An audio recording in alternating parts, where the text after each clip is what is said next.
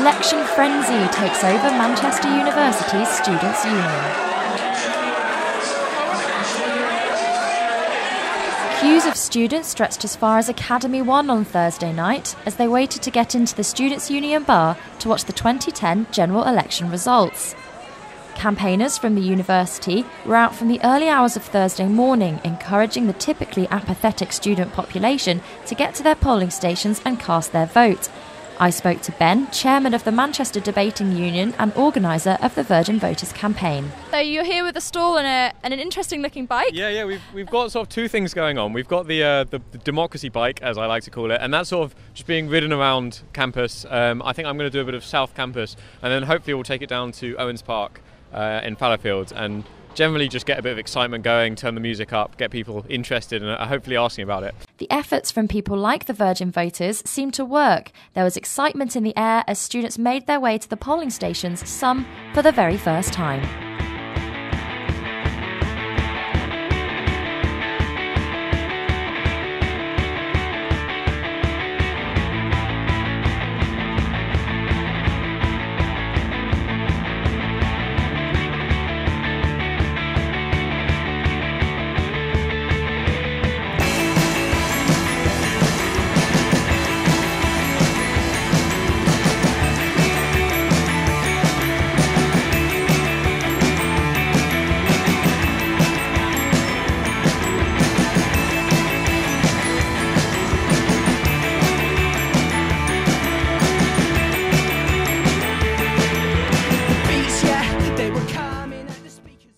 So we're joined by a student here just about to go into the polling station here in Fallowfield and cast his vote. Is this the first time you'll be casting a vote in a general election?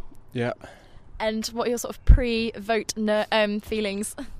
Feeling a bit strange really, like I don't really feel comfortable voting for any of the parties, but I particularly dislike Labour, so just want to do that. Liberal Democrats. And how about yourself? Labour.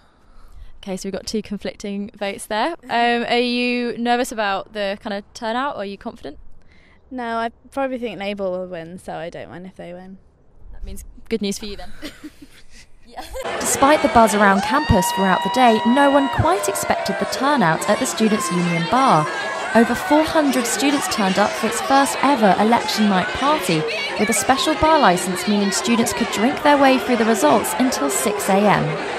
I'm here with the chairman of the Politics Society here at Manchester, and we're outside an unusually busy Students' Union bar, so it would appear that tonight's election party's been a success. It's been unbelievable here. Rio de Janeiro pales in comparison. Like, everyone's really active, vibrant, participating here.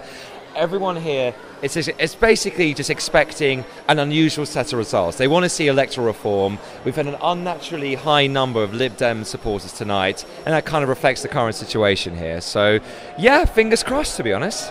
And this is the first time a night like this has happened at the university, as far as I'm aware. I mean, was it a bit of a battle to kind of get them to cooperate? Oh, if you're a smooth communicator like I am, it makes it a lot easier to do, I'll be honest. But no, it's been a lot of hard work. We've had a lot of people behind the scenes finish off the posters of Britain around here, especially drawing up all the constituencies, which took minimum about 2.5 hours to do, but everyone seems to be getting in the vibe, and they just want to join the celebrations here. And despite the people here that are perhaps supporting different parties, there's no real sense of conflict. Everyone sort of seems to be enjoying it, or are you sensing a little bit of... There seems to be a consensus about hatred for the BNP and UKIP here. Like, that's kind of understandable, I guess, but there's definitely a feeling that we participate, and that's all we can give. We can only give our own voice, and everyone's happy to be part of it. It's a wonderful feeling to see people being active.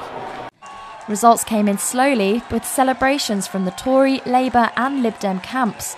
But the most important result for the student community didn't come in until after the party had ended, with Lib Dem John Leach re-elected as MP for Manchester Withington. At the time of this report, the result of the election stands at a hung parliament, with the Conservative Party holding the most seats. Who exactly is going to make up our next government remains uncertain, but what is clear is that on this occasion, students laughed in the face of apathy. Reporting for fusefm, I'm Rosie Baker. fusefm.co.uk